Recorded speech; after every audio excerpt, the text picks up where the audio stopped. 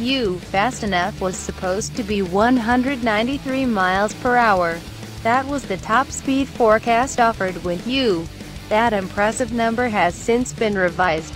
During testing on the 7.8-mile circular track in Nard, XF2, Italy, the Michelin Pilot Supersport tires worked so well that Alpina decided to raise the terminal velocity to a robust 205 miles per hour.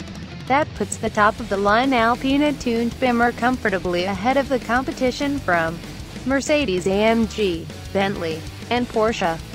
Starting at $137,995. The Alpina B7 stands at the top of lineup. At least appears. But the Alpina offers a distinctly different character. The M760i will be powered by an updated version of BMW's twin-turbocharged V12, while the B7 employs a twin-turbo V8, based on the 750i's 4.4-liter N63 8-cylinder.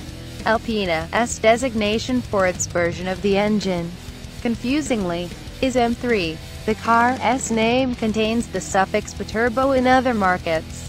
Alpina, closely allied with Munich but still independent, makes extensive modifications that include upgraded turbochargers, its own intake and intercooler setup, special Mayo pistons, an Alpina dual-mode exhaust, and up to 20 psi of boost, lifting maximum output from 445 to 600 horsepower.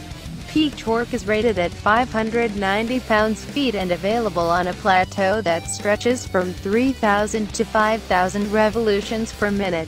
Funny coincidence there. The M760i also will be rated at 600 horsepower and 590 pounds-feet of torque, but it will come with a 155 mph governor, optionally increased to 190 miles per hour, just enough to top US 186 mph governor. Alpina says the B7 accelerates to 60 miles per hour in 3.6 seconds, which may be as conservative as the original top speed forecast. With a mere 560 horsepower ran to 60 miles per hour in 3.8 seconds, and we expect the new model to be about 200 pounds lighter. In the B7, torque is channeled to